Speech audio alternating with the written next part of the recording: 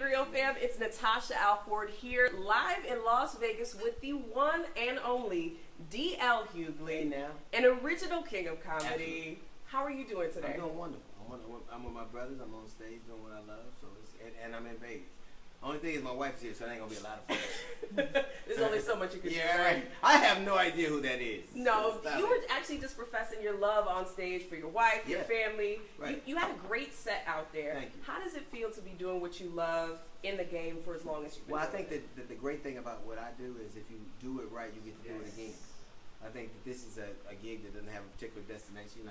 I'm just out for a drive and I don't have anywhere to go. And I think I love what I do, and I love that the stakes are so high, and I love that people now sometimes can't afford a vacation, so they come to a comedy show or a movie to kind of escape. Now your bill's gonna still be there when you get back, but at least you can laugh for a while. Yeah, people were really enjoying the show out there. Some of the things that you've been talking about are really important, though. So we're very close to election on Tuesday. Sure. How do you feel as somebody who's been keeping up with everything? Well, I feel primarily a sense of shame. I think that I have never really understood. I think that whether you like the candidates or not, there seems to be this effort to make them the same thing. Like there's a moral equivalence. I think one is qualified, one isn't. You could have a different ideological vantage point to somebody else, but at a certain level, it pains me that someone who is so overly qualified is running against someone who is underqualified, and that it's still this close. I think that it really hurts me for women. I had never really understood how hard it was, because I think that the biggest thing in this, can you imagine another time when a man would trot out somebody else's dalliances, like when he brought those women that her husband fucked around with to a debate? That wasn't political. That was basically telling a woman she needs a cosign. It was personal. It was very personal. And to me, when you can keep your head when everybody's losing theirs, that to me is a testament of somebody being a leader. Now, I will admit to being a chauvinist, but I'm certainly not a misogynist. I believe that a woman should go as far as her abilities take her. But I mean, you could run a free world, you could win the war on terrorists, but this casserole ain't gonna warm itself up. I'm just saying. I can't. These are just jokes. He's just joking. No, I really feel like at a certain place, you have to feel as if somebody, to me, somebody serving you or asking if you are right is the ultimate symbol of love. Right, and that goes both ways, right? That goes both ways. I'll die. Men die 6 to 7 years before women do.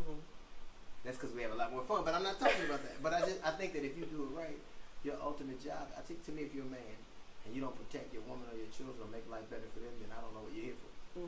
But I also think it's not wrong for you to it's not wrong for me to ask you to warm me up a casserole. It shouldn't be in the front of your femininity.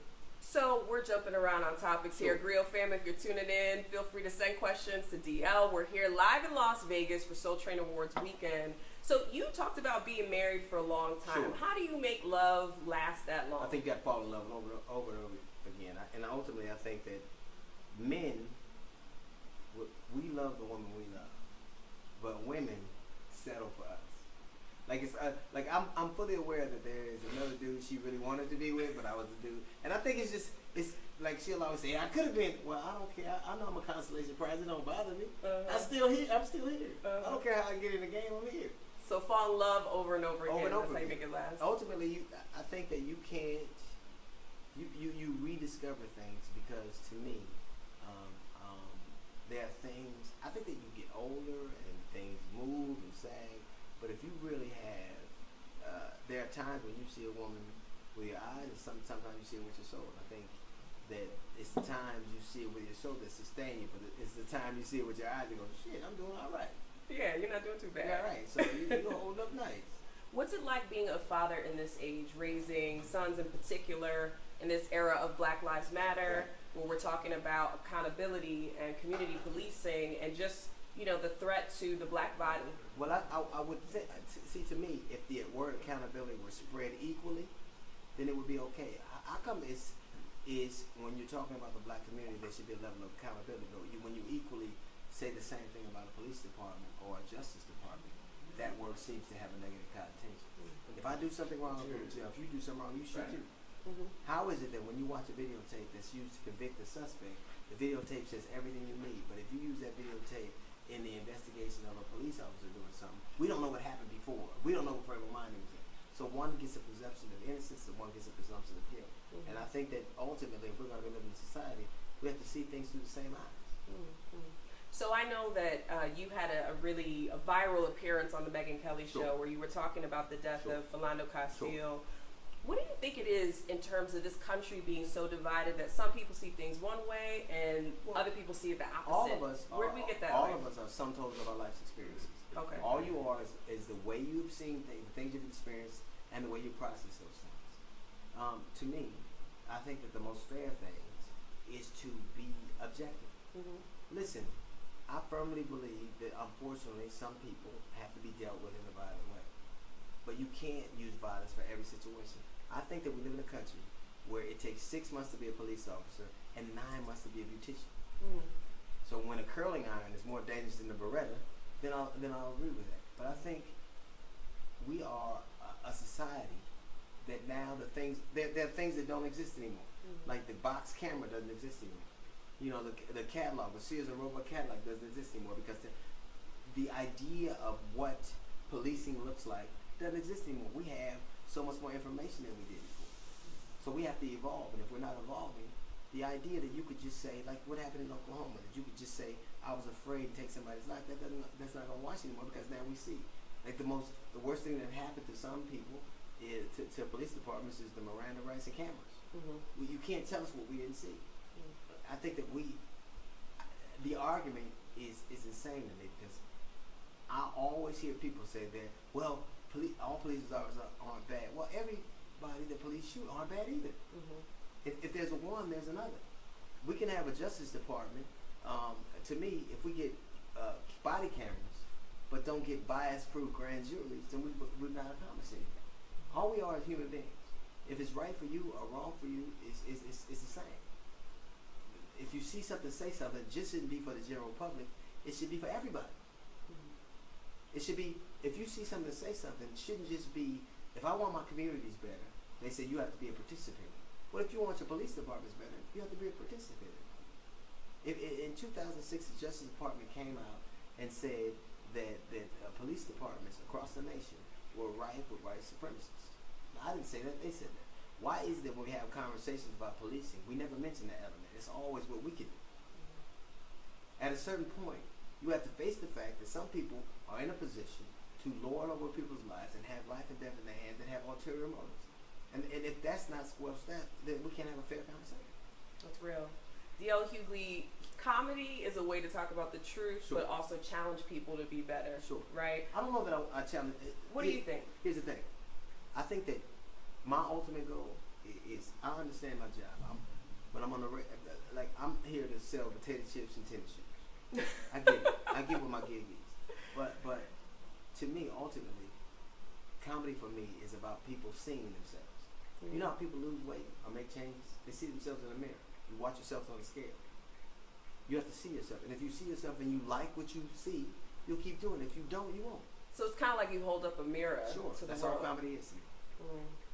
What does it feel like to be out with, your brothers in comedy on the stage? And I'm going to ask our producer to come in a little bit closer. I want to, because you just had like a deep thought just there. If you have to go to war, and there must be situations that are turbulent and are trying, it is a blessing to go to war or to have an endeavor with people you love and respect.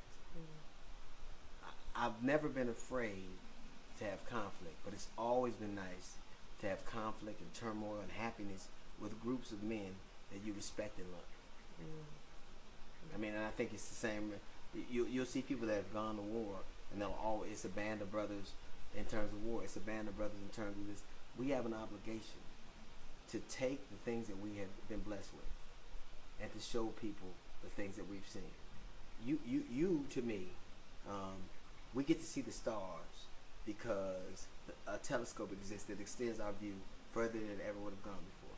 we have that obligation to be that telescope to people, to show them it's a different way, to show them that things that you don't see before. And I've never seen men that I was more distinctly proud of than these men to be with. Yeah. How do you keep on laughing even as the world, you know, gets crazy? Where do you find it? You know what's funny?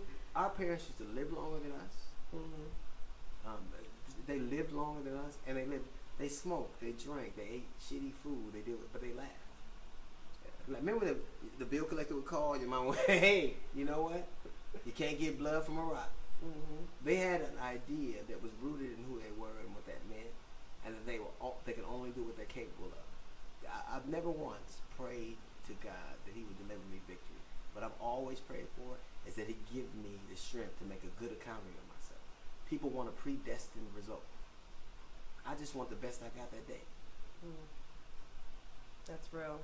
We're so grateful for everything that you do, the conversations that you start, and the fact that you've kept us laughing for so long. Well, you know, I'm grateful to be in a position where the things I say I mean, and I am comfortable with the idea that may cost me something. I'm comfortable with the idea that people may have an adverse reaction to it.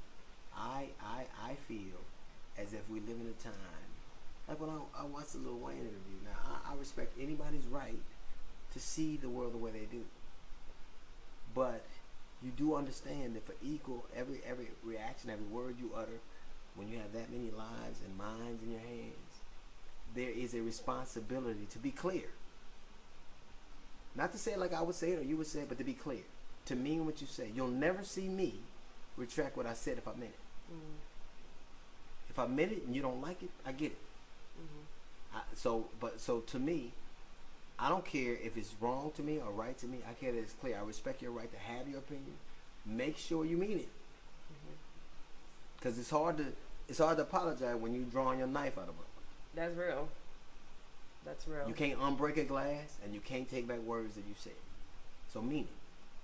Well, speaking of responsibility for all the Grill fam that's watching, Tuesday, Election Day. Right. What are your words to those who are thinking about staying home? Well, I think that you have, listen, go, stay, you're voting. Whether you go, whether you don't go, whether you go, you're making a decision. And it is being weighed for you or against you. Now, to me, I'd rather fight on my feet than my knees. And ultimately, people have to make this decision. You'll never hear me tell people what they should do. I'll tell you what I'm going to do. Tomorrow, I'll leave here and fly back to Los Angeles just to vote. You heard that. Just to vote. Now, I'm not telling you what you do. That's what he's doing. I'll fly back, and I can tell you this. I am proud. I'm not one of those cats who is voting for Hillary. I'm a very well-informed dude. I'm not one of them cats who's voting for Hillary by default. I'm voting for her because I'm proud to vote for her. I'm proud to vote for her. I'm proud to see a woman that competent. I am proud that we live in a society where we have seen a black man be elected and a woman who is this competent be elected. I'm proud to do it. And I'll pull my lever and then I'll go back to my job. But I am going home specifically to vote. So I can vote in California, then I got to fly to New York the next day. And I think that ultimately you cannot underscore the fact, you can't press the fact enough that you are making a decision, whether it's an active one or benign. You're saying yes or no. All right. So it's wisdom from D.L. Hughley. What's drunk with? But they say the truth comes out when you've been drinking. The truth come out a lot of times. Congratulations on all the success. Thank you so much. So great to meet you. And I love it. You know what I love about the Grill? It's as close to Reuters or a national situation that I've ever seen before. I think that you all are fair, and I think Joy, with Joy and Tamron, I think that I've watched black women be the clearest, most salient voices in this turbulent political society, and I think among the Grill, I think I'm just black women are swimming and winning gold medals and are navigating a turbulent political climate and winning one too, and I'm very proud of you. Well, we appreciate. I think y'all talk a lot, but I think I'm very proud. All right, we'll take one question before we wrap up. to our producer from the Grill fam. So somebody asked if there's going to be an original Kings of Comedy biopic. We're going to do on the 14th. We'll be on Steve's show, where we have a reunion, and there's a surprise giving to Bernie. You know, I don't know if there'll be anything. I don't know if there'll be enough interest.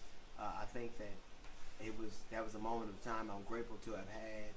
But I think the great thing about that situation is when you're moving, you look back at things that have happened, and you're not necessarily, you don't have to go back in time. You just appreciate where they were. That did things to me that I'll never have to have replicated again. I'm grateful to have had it. I don't ask to keep doing it again. I'm grateful it happened. Yeah. I mean, people die early, and people don't finish things.